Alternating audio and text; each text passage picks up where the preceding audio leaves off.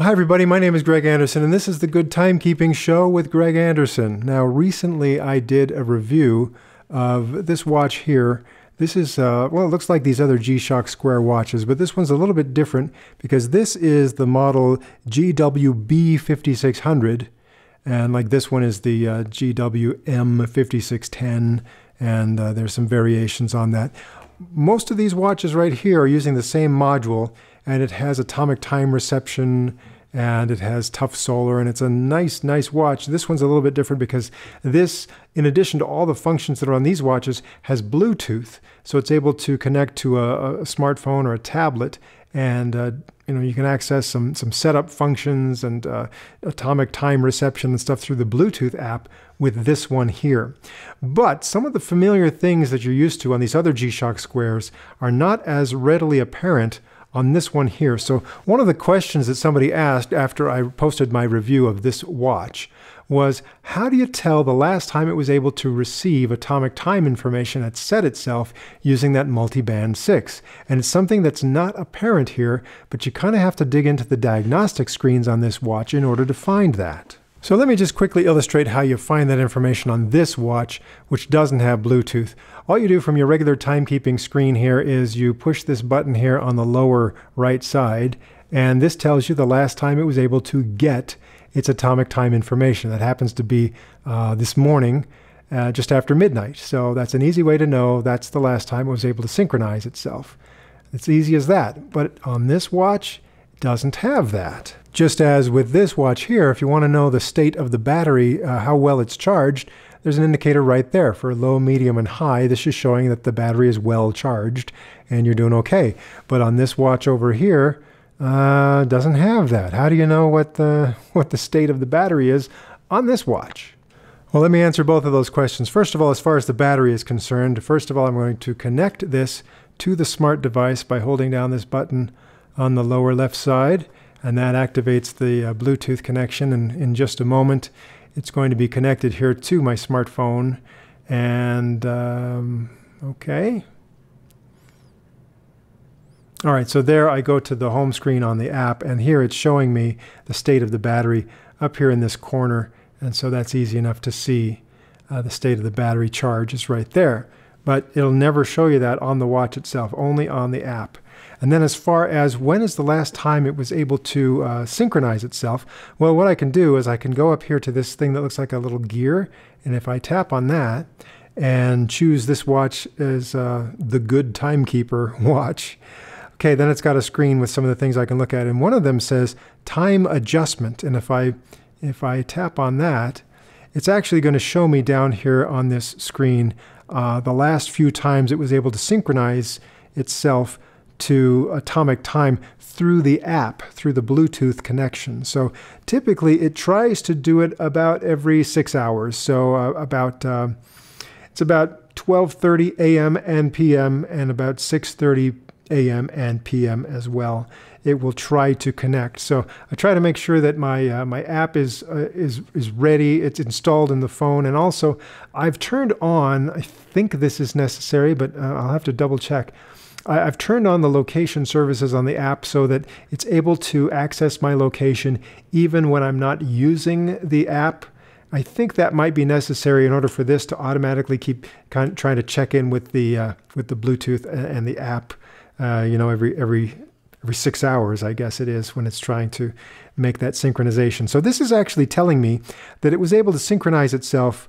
Well, that's just today, just after lunchtime today. So that's what it should do. And you see, the Bluetooth synchronization takes precedence over the Multiband 6 synchronization. So since it was able to do this with Bluetooth, it didn't even try to do it with the Multiband 6 receiver.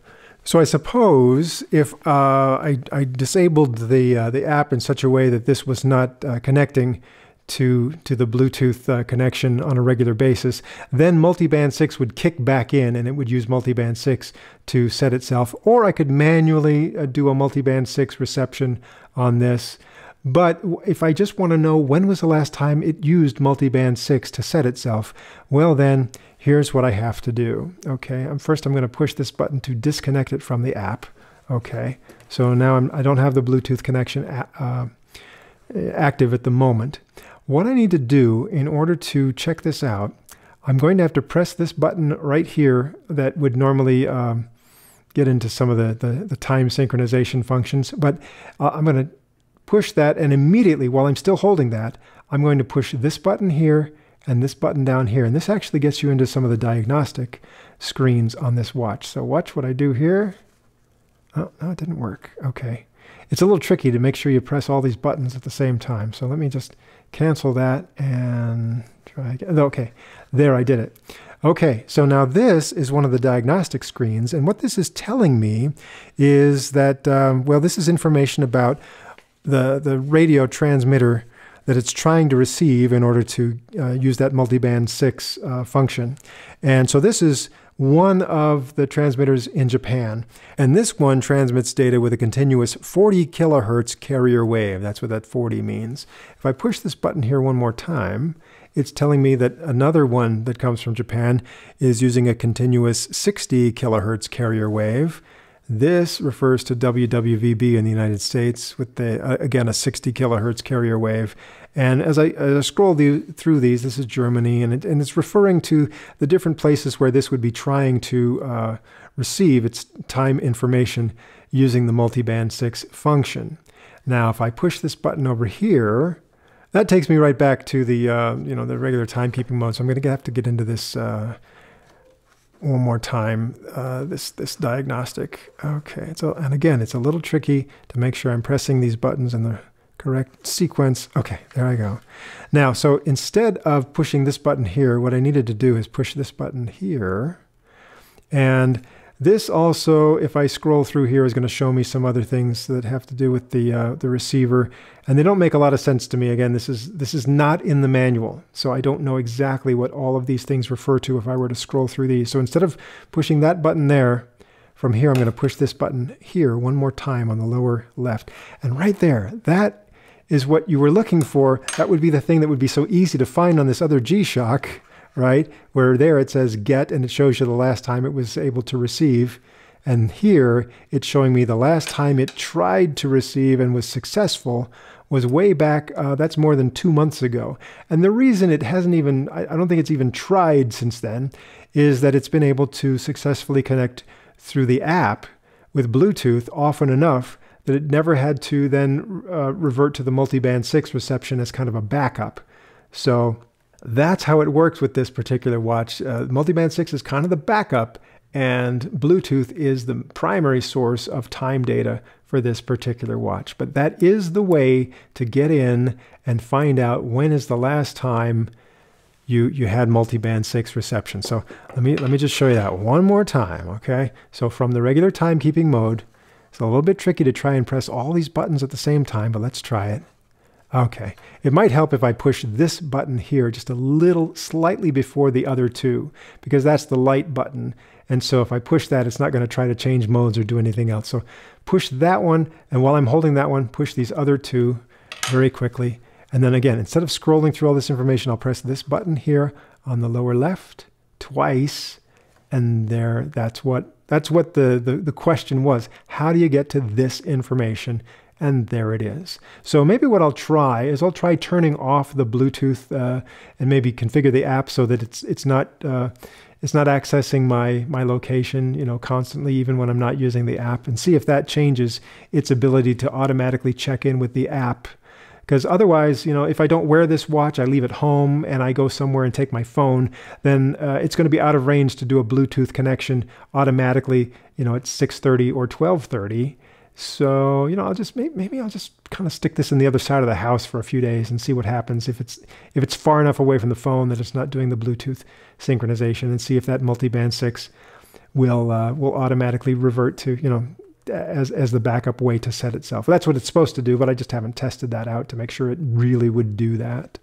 Okay, there are some other diagnostic screens that you would access the same way, pressing 3 buttons at a time. For example, if I press, let's see, if I press these 3 buttons and skip this one here, okay, That's my solar cell test, and this is a diagnostic test that's available on some other G-Shock watches as well. This is going to tell me that the solar cell is responding as it should. Right now, I'm in the light, so what I do is I just kind of cover this up so that it's not receiving light when it comes back. There are those digits there indicating that yes, something changed with the solar reception, I guess you would, with the light that was coming in. That's your solar test right there. And if I push that there now, this goes to a tilt test, because as you may know, you can set this so that the backlight comes on automatically when you tilt the watch towards yourself. And so this is just testing that the little mechanical unit that's inside of here that senses that movement is working correctly. So as I tilt it up towards as though I'm looking at it, that's showing me that yes, that is when it would turn on the light when I tilt it that way. So that worked right. And then, so yeah, it just kind of goes back and forth between the tilt and the solar test if I do that. Let's see if I push that one there. Okay, now I'm back to normal timekeeping mode. Let's see, the next test would be, let me just show it. What it really is these three buttons and not pushing the light button. So if I do that right now, this gives me my LCD panel test. So here, many of the segments of the LCD are visible. If I push this button down here now, it scrolls to some different segments. It's showing me different patterns. If I push this again, now it's showing me every segment of the LCD that could be visible is now visible. So I can look at that and say, all right, I think my panel's okay, the LCD screen here, because every segment looks like it's working correctly. I'll push this again, and there it says 3461. On some watches, when you do this test, it's showing you the module number. On others, it's not. Again, this is not in the manual, so I'm not sure what all of these things refer to. ROM, does that refer to some of the programming that's built into the watch? See, and file, I don't know, firmware notices. I really don't know what those all mean. DST, so something, whatever that refers to. Yeah, so again, diagnostic screens that are not mentioned in the owner's manual, and I'm not exactly sure what they all mean, but that's how you reach them. And the only thing that really enhances the user experience is knowing how to get to this diagnostic screen. Where am I? Come on. This one that again shows you your reception from Multiband 6.